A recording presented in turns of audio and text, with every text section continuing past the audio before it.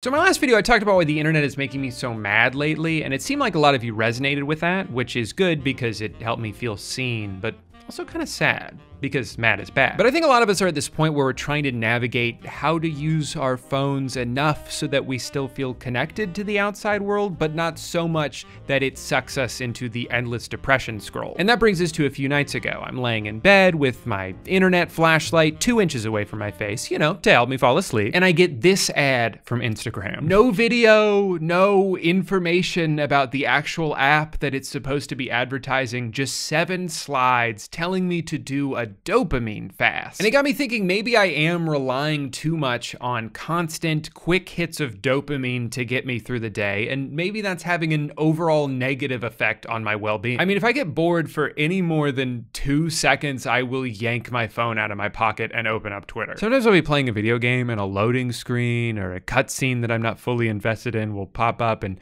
I'll pull my phone out to start playing a different game. God forbid 10 seconds go by where I'm not being fully stimulated by something. And so I'm starting to wonder how much subconsciously checking my phone at all hours of the day is having an effect on me. Have I trained myself to never focus too much on any one thing because I'm always willfully getting distracted? Like, think about it. How can I train my brain to enjoy what I'm doing if in the back of my head, I feel the need to always be doing something else? I don't know, these are just questions, but perhaps the very device causing all of these issues could also be what holds the solution. That's right, I'm talking wellness apps, baby. I've been getting ads for a stupid number of them recently, and I figured why not just keep downloading them until my brain is fixed. Important rule for this video though is that I will not be spending a single dollar. Every time I go down the targeted Instagram ad rabbit hole, I end up maxing out my credit card on a bunch of garbage that's just gonna collect dust in my closet till the day that I die. Anyway, it's important to establish the no spending money rule because I was very tempted when a few people tagged me in this on Twitter, and I have to talk about this before I get into the rest of the video. In the first week using Arrow, my phone time went down 25%. Mom, wife, business owner. Every time you walk past it, it's like, oh, you know, leave your phone here and go be present. Dad, husband, entrepreneur. Okay, so it's a box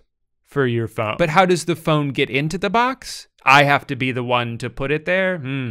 See, I would probably just choose not to. And therein lies the problem. See how we're kind of just right back at square one now? Like, I already have time restrictions set on all my social media apps, and the only thing that's changed is now I have to press 2 more buttons before I continue to use them, which I never don't do, by the way. Arrow is the first in-home digital well-being solution designed for families. Well, I guess anything can be the first thing if you come up with a specific enough category for it. Arrow combines a beautifully designed smart box that holds and charges your phone with a motivating and encouraging app that, together, make it easy and fun to be away from your phone, so you can focus on the things that really matter. Having sex with your wife. Wait, so before you put it in the box, you have to tell your phone why it's going in the box? Like it's gonna be mad if you don't have a good enough excuse? Now, I'm sure you're wondering, how much does this life-changing device cost? And you're in luck because you can join Arrow for as low as $18. Of course it's a membership. Of course, you have to subscribe to the box. So they have a monthly option or a yearly option, but even if you do the monthly option, you have to pay for it for at least a year before you can cancel, which means, at minimum, this is a $180 purchase for an empty box. Every so often an invention comes along that reminds you why human beings are at the top of the food chain. This is revolutionary technology. Can you believe that it only costs $200 to put your phone in a box? Like, if you had asked me a week ago, I would have said, I don't know, $30 million to put my phone in a box. So the fact that it's this cheap just shows you that they're not in it for the money, they're just doing it to make the world a better place. Luckily for me, I can actually take my own advice here and not pay for this, because as I alluded to earlier, there's plenty of free options out there that might accomplish exactly the same thing. What's funny about this app is that this shit is not at all what the app is. There's no mention of a dopamine fast anywhere on the app. It's just some weird guy whispering at you, and if you want to listen to it forever, it's gonna cost $150. Right now, you're using the most complicated artifact in the known universe to understand me. your brain. No thanks. So once I realized that I had no interest in what the actual app is, I figured why not just do the dopamine fast from the app? So for the next week, I will be letting these 7 screenshots dictate my life and my choices, and I'll also check out some other wellness apps along the way. Let's get started. So this is definitely gonna be one of the harder days of the challenge for me, but I am actually kind of excited to be forced to do this. Without a doubt, Twitter is the very worst thing in my life that I am fully addicted to. It has become a second nature impulse for me to open it up during every moment of my life where nothing is happening, and I would like to eventually get rid of that impulse, especially because I don't know if Twitter even does anything for me at this point. It's just so much mental energy wasted on the most pointless conversations. Most of the time it's just dumb person of the day saying the most asinine shit, like it should be illegal to own a dog, with a bunch of quote tweets of people being like, no it shouldn't actually, and they all have 100,000 likes. Even worse though is then my dumbass sits there like, they're right, it shouldn't be illegal to own a dog, that's crazy talk. Boy, I'm just glad we were able to put an end to this discourse that was not only based on a hypothetical scenario some guy just made up, but that I never would have been made aware of in the first place had I not been here to witness it. On top of that, half of my For You page is just people going viral for stealing other people's TikToks, and then once they get enough attention on it, they'll take what I can only assume to be like $20 to advertise some seal pillow or pills that make your dick bigger. Which of course they deserve the money for because of all the hard work they put into downloading the video and reposting it with a caption.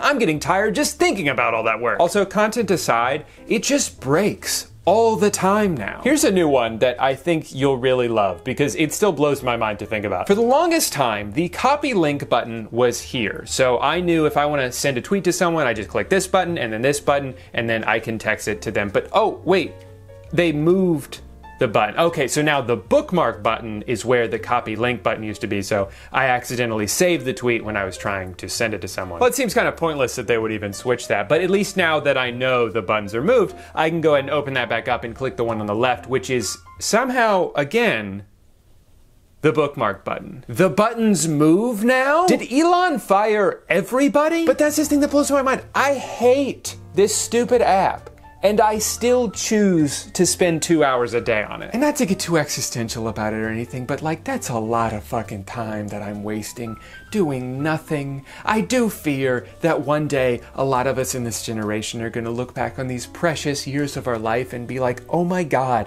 why did I waste so much time scrolling through shit that for the most part just made me feel worse? And yet, even as I say that, there's still part of me that's like, well, but that's where everyone is. I gotta go see what they're talking about. It sucks and I'm tired of it, and today I'm finally making a change. Thanks to what the other social media app told me to do. Today is the day that I finally stop wasting my life and I step out into the real world and reach my full potential.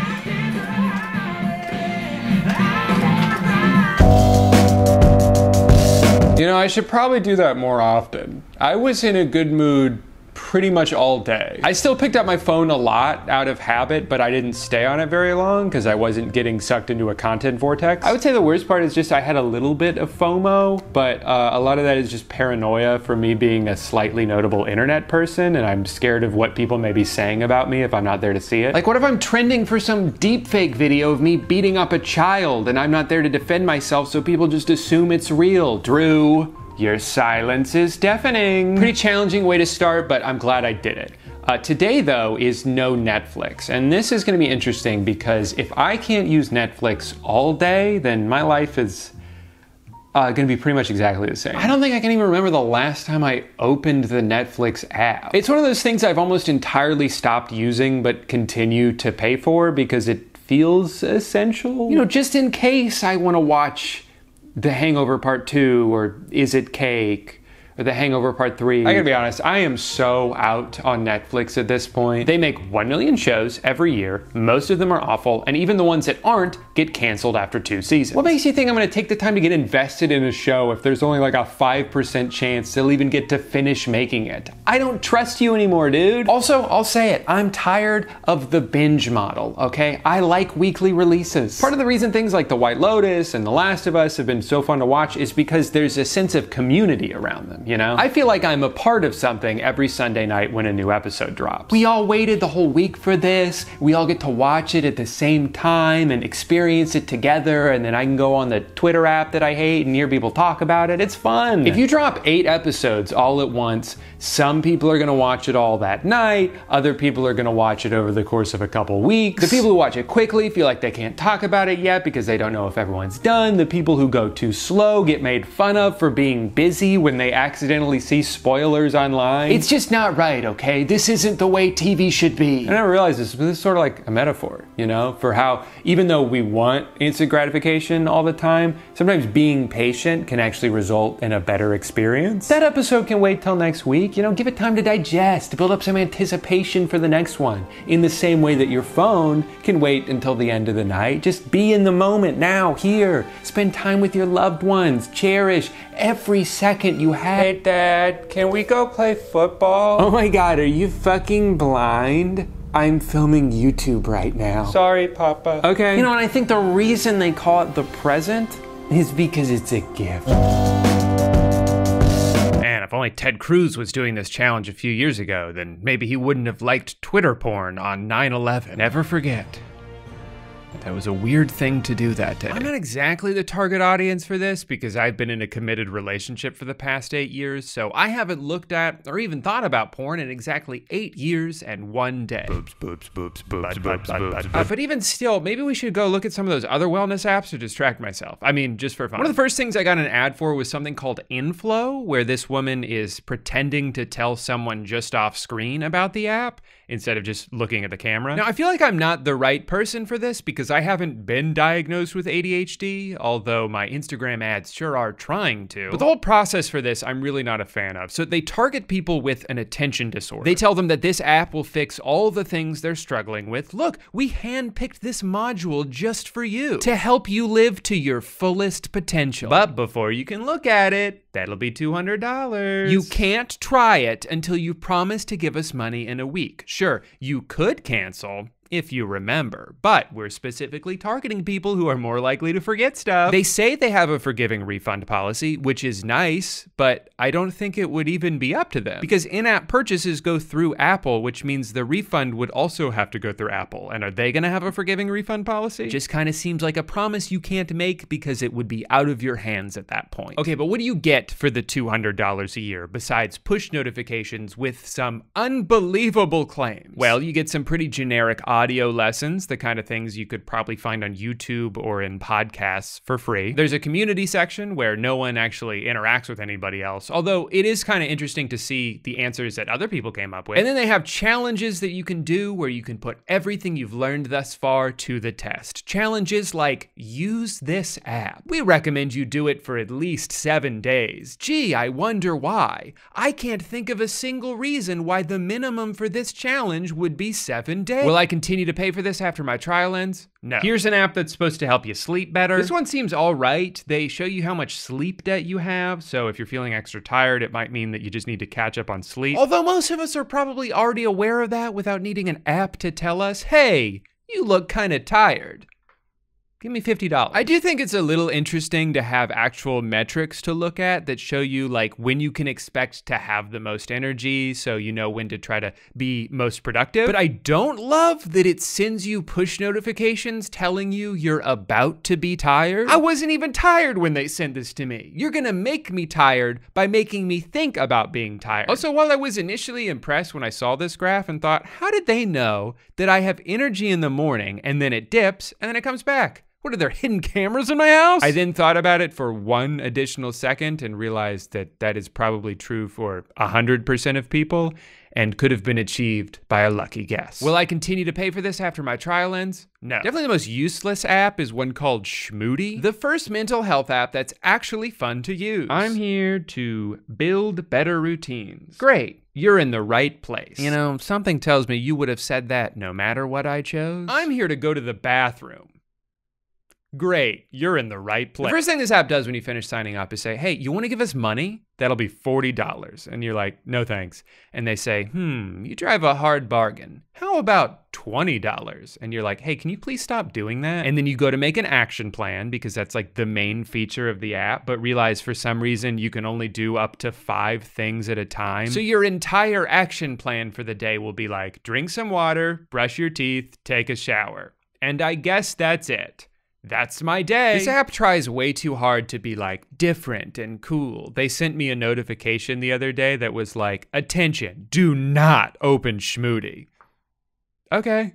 Don't gotta tell me twice. And then the last app is called Opal, and it looks like they can get my screen time down from 17 hours a day to just 2 hours a day. Now this is the life right here. This dude slept for 45 minutes at 3 a.m. and then jumped right back into Subway Surfers. So it looks like the app rewards you with pictures of gyms the better your focus score is. The bad news is you're on track to spend 31 years of your life looking at your phone. The good news is we can help you get 9 years back. Well, you've successfully scared me, so now's a good time to go ahead and ask me for money. Can I see what the app is first? Is that too much to ask? What happened to the good old days when you could start a free trial of something and when it ended, they'd just be like, hey, you can't use this until you pay. And if you don't want to pay, that's fine. Now you have to commit to a yearly subscription within 30 seconds of downloading an app. I would be willing to bet that more than half of the expected profit from apps like these comes from people who forget to cancel their membership before the trial ends. Anyway, this one is kind of like a digital version of the phone box from earlier, but without a physical item to use. You start by making different app groups, so the ones that I guess distract you the most. For me, I'll do Twitter and Instagram and GoFundMe.com. I spend so much time donating on there. It's someone hold me back. Definitely the Home Depot app, the measurement app. Actually, I should probably go ahead and block all of the other wellness apps. What? They're distracting me. I do think something like this would actually be more effective than phone in a box because you can have a predetermined schedule that you're beholden to rather than needing to be the one to decide to put your phone in the box. I could see this benefiting me a lot, actually. I just think it's ridiculous that this costs $100 a year. This should just be included on the screen time app that comes with the phone. Also, the whole focus score thing is so fucking stupid. There's no nuance to it at all. It's not like, well, you were on your phone a lot this last hour, but it looks like you were on Gmail and Google Docs, so you were probably working, that's fine. No, it's literally just phone, bad. You use phone, bad score. You not use phone, good score. Wow, thanks for the insight, man. I wish this app was more expensive. Not much going on besides that. They have a leaderboard section, which is a little confusing because they'll be like, great job, you were in the top 40% of least amount of screen time yesterday. But you were not in the top 10 of most time spent on this app. I'm sorry, do you want me to not use my phone or do you want me to look at you all day? I can't do both. So I looked for free alternatives and I found an app called ScreenZen, which is basically this, but with even more features. You can make it so instead of just blocking an app altogether, you're limited in how many times you can unlock it for the day. And you can even make it so you have to wait a little bit longer every time it unlock. And this actually works really well for me because I would click to open Twitter and be like, oh wait, I only have a few more unlocks left for the day. Do I really want to waste one now? No, I'll save it for later. And then I just never opened it again. Also, this app is free. So if you want to spend $100 on something that has fewer features, but is prettier to look at because they have photos of diamonds, go for it. But I would recommend that you don't. I feel like phone games get kind of a bad rap just because the ads are almost always misleading and there's like lawsuits over microtransactions and they're used in TikToks and are whittling away the attention span of children. Hey, don't look at the TV, look at me. But I think there's actually some real gems out there. And I'm not talking about the Opal gems from yesterday. Ever heard of Golf Odyssey? It's like the Dark Souls of 2D golf games. What's hard about it is you only get 2 chances on every hole, and if you lose on one of them, you have to start all of them all over again, so you basically have to be perfect for 20 straight holes in order to win. And it took me like 3 weeks to finally do that. Retro Bowl, another perfect game. Why would I spend $70 on Madden every year when EA stopped giving a shit about that series like 15 years ago, when I could just play this game for free? In one of my saves, I'm on year 54, my coach is 89 years old, and retirement is not an option for him. Thanks to all the presumed advances in medicine at this point in the future, I can safely force this man to coach my football team until he's just a pile of bones being dragged across the sideline. I'm also really good at this sliding puzzle game. My high score is 12 seconds. I can go a full day without playing any of these games though. That's not the issue. The problem is some games you have to play every day or your streak ends. And for a lot of these games, the only reason I still play them is to continue my streak. You see, like a lot of people, I used to play Wordle every day and I never lost because that game is for babies. But then one day I went to bed early and forgot to play for that day. So my streak ended at like 120. And I was so devastated that I closed that Chrome tab and never opened it back up. But I didn't just do Wordle, okay? I also did Quirtle, and Purtle, and Turtle, and Cinna2Nerdle, and Framed, and Square Word. Not all of them rhyme. But the one that I still play now is called Mathler, and you have to come up with an equation in order to get the number, and I realize that saying that out loud sounds very dumb, but it's all I have. My daily streak is in the 50s, and you're gonna take this away from me just because of some stupid challenge? Last year I dyed my hair blue, and it stayed that way for 4 months, but this right here is the biggest sacrifice I've ever made for this YouTube channel. So you better smash that freaking like button.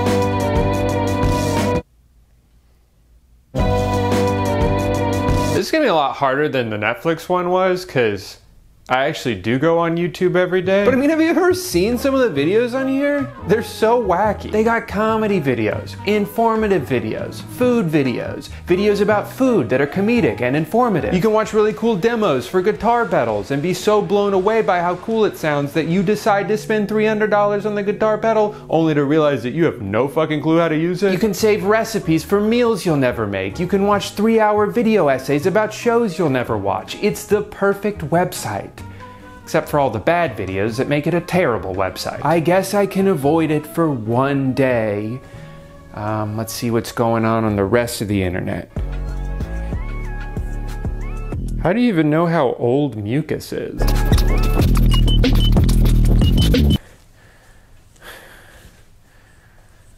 My head hurts now. We made it, everyone. The end of the week. I'm calm, I'm enlightened, and I'm mucus-free. Today will be the culmination of everything I've gone through up until this point, and this is gonna be very hard. My morning started by realizing that my toothbrush has a screen on it, so I guess I'll just have stinky mouth today. I'm pretty sure everything I do for work or for fun involves a screen. This means no TV, no video games, no computer, so I can't edit at all, which is like my job. No looking at my phone. Damn, if only I had a box to put it in. This is so scary. Well, what if I get lost and I need my GPS? What if I get a time-sensitive text message or phone call? Or what if my wife accidentally steps into a hot air balloon at work and they didn't put any sandbags on it, so there's no way for it to come back down once it starts floating up, and she just keeps going higher and higher, and by the time the day is over and I can finally look at my phone again, she's already up in space. It's cold up there, and she didn't bring a jacket. Well, I'm pretty hungry. Guess I could drive somewhere. Who put screens in my car? Fine, I'll eat my leftovers. Who put screens on my microwave?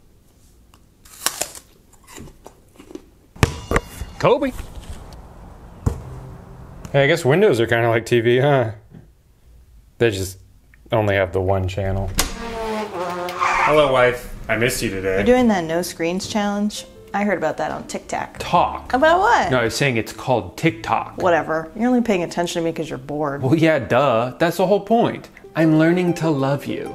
Even though as a mere human, you could never provide as much entertainment or stimulation as my cell phone, which I do miss. I want to watch a movie. No! So as I spent my night watching the reflection of La La Land off my wife's glasses, a loophole that isn't against the rules as far as I'm concerned because they didn't say you couldn't do it in the ad. If you weren't allowed to look at screens through reflective surfaces, they would have mentioned that somewhere in the rules. But as I watched the mirror image of one of my top 5 favorite Ryan Gosling musicals, I realized I don't think I need screens after all. My cat doesn't give a shit about screens, and she seems happier than I am most of the time. Hell, whenever I try to get her to look at my computer, it just stresses her out.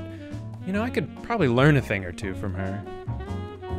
She's so wise. My ancestors didn't have screens, and they survived just fine. I mean, not as long as they could have, probably because of like the plague and stuff, but that's not something an Xbox would have prevented. Life is filled with so much potential for joy. You just gotta be willing to look up from your phone every once in a while to see it. There's beauty in everything around you. The ambient noises of nighttime outside your window. The cat grass you bought slowly dying behind your sink because you don't know how to take care of plants. Fucking, I don't know, silverware is pretty shiny to look at. Oh, thank God. Wow, what a week. I feel like I've really matured, you know? Now, obviously this Instagram ad was an oversimplification of what would probably be a much longer term fix, but I don't think just cutting out one thing you enjoy every day is gonna suddenly rewire your brain. All it's gonna do is make you wanna do those things even more, so then the next day you'll just go twice as hard to make up for lost time. It's like if you've ever gone on a short-term diet, like, I don't know, the TB12 diet for exactly 1 month, where the entire goal is to just avoid certain foods, but without establishing viable alternatives. As soon as the diet's over, you're gonna be so excited to eat all of the foods you missed out on for the past month that you'll almost immediately undo all the work you did. Because you didn't really learn anything new, you just avoided something for a few weeks. I guess what I'm trying to say is sometimes sheer willpower isn't enough. It's like there should be almost like a box that you put your phone into. Oh my God, I just thought of the best invention. I call it Phone Box, and it's a place to put your phone when you don't want to use it. And then once you're ready to give your phone a second chance, you just pull it right back out. Hey, wait a minute. This isn't my phone. This is a bunch of fresh ingredients mailed directly to my door. What gives? I'll tell you what gives. This video is sponsored by HelloFresh. You were in on it this whole time? That's right. No matter what I'm in the mood for, HelloFresh always has my back. I made some risotto the other day for the first time in a while. Oh my God. It is so good. The only downside of risotto is that it's a labor of love. You know, it's pretty time consuming. Luckily, HelloFresh understands that you don't always want to spend that much time in the kitchen, and if you want to get something done quickly instead, they've got plenty of other meals that you can opt for. This week alone, I made honey mustard chicken salad wraps, steak and potatoes, and falafel power bowls, and they each took less than 15 minutes to make. The other thing I tend to worry about the most in the kitchen is, what is this food gonna do to my body? And HelloFresh is here to help us make good, healthy choices. It's super easy to organize your search options to show you the healthiest meals, which are marked with tags to help you decide which one is the best for you that week. I swear by HelloFresh because they've helped me get more confident in the kitchen over the years and also introduced me to a bunch of different meals that I probably would have been too lazy to try otherwise. Spending an hour walking around Publix trying to find 17 different ingredients, half of which I'll probably never use again after this one meal. No thanks. Just send me exactly what I need in a refrigerated box and call it a day. Plus, with groceries only getting more and more expensive lately, there's never been a better time to try HelloFresh for yourself, especially because I have a new promo code. Go to HelloFresh.com and use my code I'mALittleStinker60 for 60% off your order, plus free shipping. Thank you so much to HelloFresh for sponsoring today's video. Now back to that weird little guy from earlier. Hey, I'm not little. Thank you for watching video. Hope you like, I like make. Sorry, YouTube has this new policy where you only get a limited number of words to say in every video, and as soon as you run out of them, they'll just cut you off in the middle of a